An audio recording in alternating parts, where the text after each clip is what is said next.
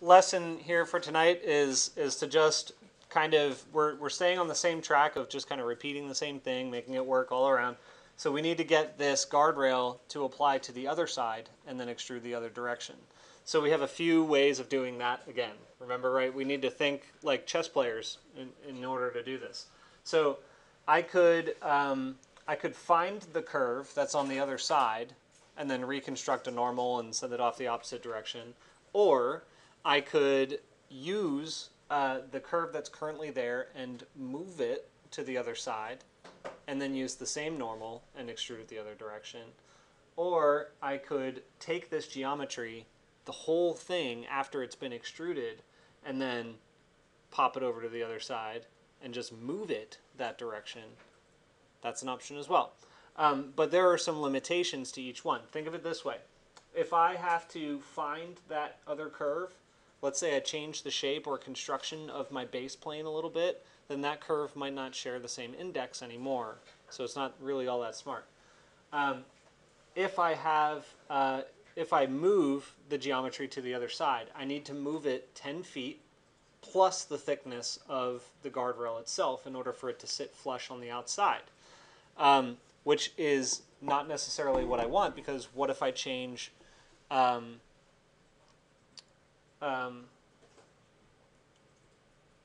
am I thinking?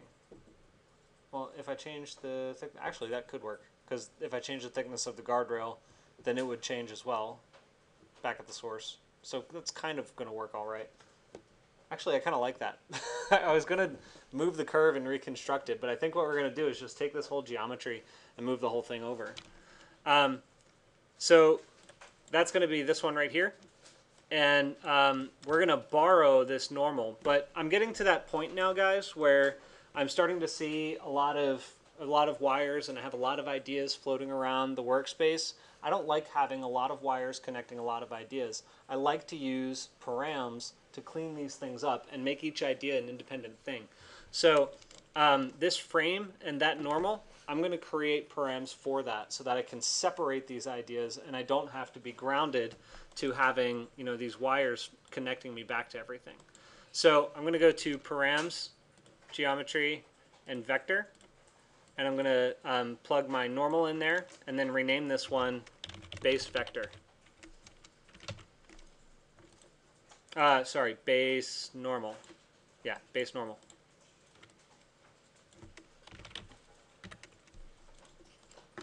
I'm also going to go back up into params and grab a, there's a plain one on here somewhere. I thought there was a plane param or a frame. Yeah. No, that's weird. Well, I think we can just take geometry. That should work for frames. Yeah. Yeah, make it a geometry one. And I'm going to call this base frame.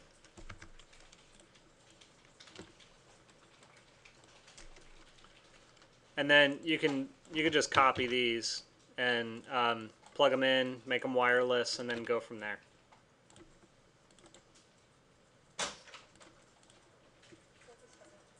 And you're going to want to turn them off as well. So we've got normals and frames that are both down here, so I'm just going to carry them down. And you know that the base normal is what we're using for the vector amplify, so you plug that in, that's fine.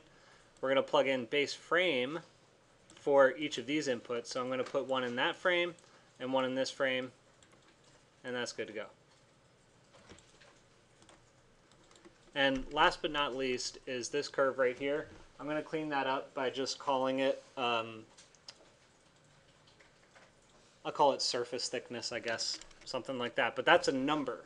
Okay, so I'm going to go up to primitive, and I'm going to use number, plug that in there, and call this one walkway thickness.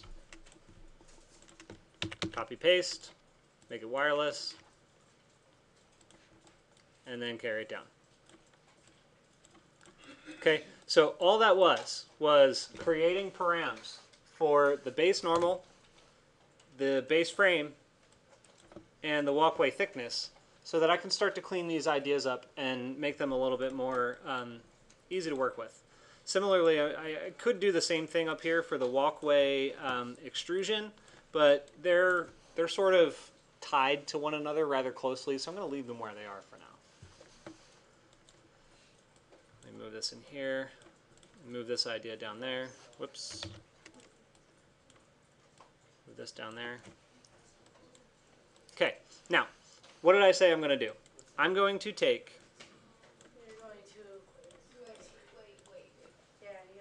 Should I give you time? All right.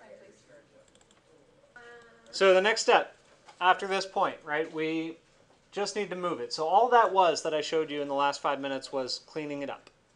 The next step is all I'm going to do is take this geometry, I'm going to move it the width of the platform plus the thickness of the guardrail. So I'm going to need to do some math again. But the key here is I'm just going to use under the Transform tab, under the Affine panel, I'm going, or not Affine, sorry, Euclidean, I'm going to use Move. And this moves an object along a vector. Which vector do you think we're going to use? Huh? What's like the most amazing vector that we created for this definition? We already used it like a bunch of times. The base normal. Because that base normal is extruding in all the same direction across the center line of this bridge, and it works now, you know, anyway. So we're using the base normal. We're also going to need the amplify. So I'm going to go to vector, and use amplitude. So the normal is the vector input, and then we're going to need an amplitude of a certain value, right? So that's where that math comes in. We are going to borrow the 10 feet, that's this right here, and we're going to add the thickness of the extrusion, and that's this 6 inches right here. So let me just go to math and operators. I'm going to add addition. And in order to keep this cleaner, I'm going to create a few more params for me to, you know, work with here. If this is too many params for you, you don't have to do this. You can just kind of plug it in directly from the 10 and directly from this one right here. But I don't know, I like to keep it a little cleaner. So I'm going to go up here to params and primitive and use number. And I'm just going to plug the 10 right in and call this one walkway thickness. Copy, paste, make it wireless. By now you guys are masters of that, right? Yeah. You need to practice this, okay?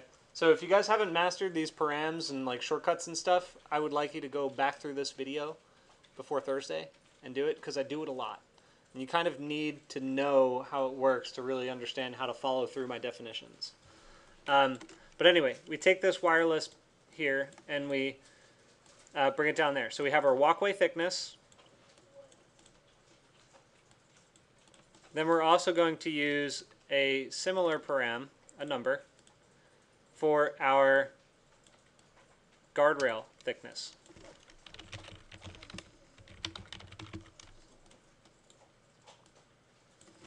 Okay, so this guardrail thickness, I'm going to create another wireless connection. You don't technically have to because it's right there, but I'm going to do it because I want to move it off to the side somewhere.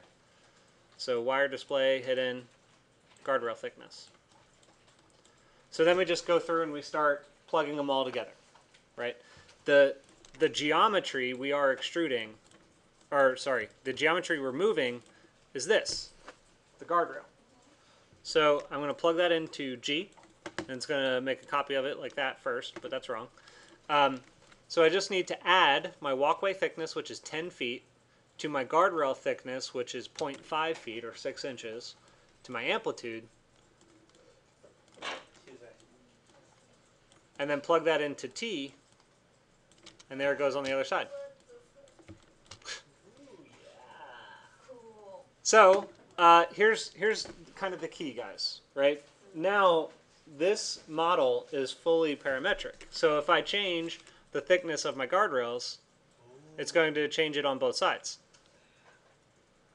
So I can make them really thin, really thick, whatever I need for that one. I think in this bridge it's actually pretty thick, so I'm going to leave it pretty thick. Similarly, I can change the width, and it's all going to just match perfectly.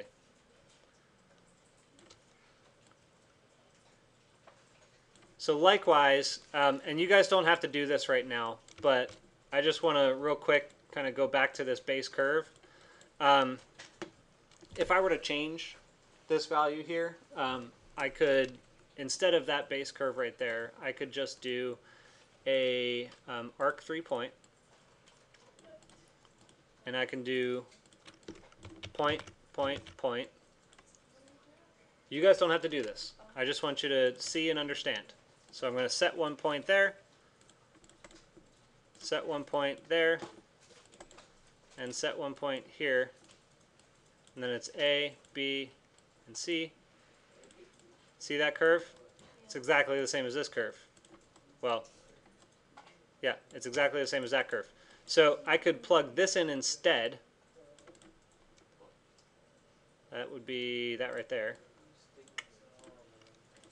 Okay, everything's still working pretty well. I have my arc-like curve.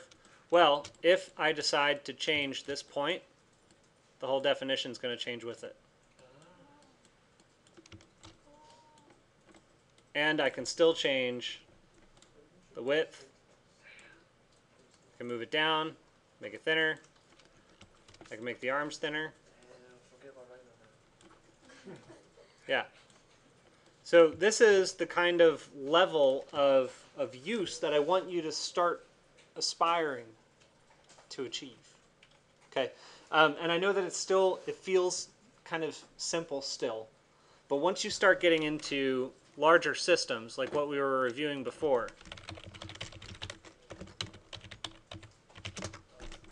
once you start getting into like massive, subdivisions for handrail systems like this with it doesn't have to be like a chicken wire, but in some cases it's like a full-on, parametric subdivision, something like that. Your structural systems that are all going to bend with it.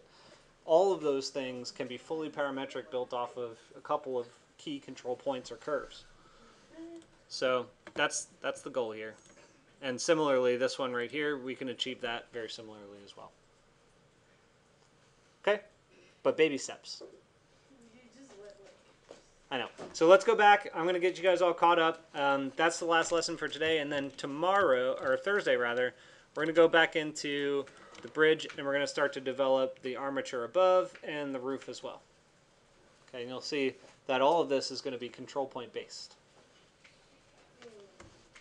Questions before I pause to get you caught up and release those of you who are done?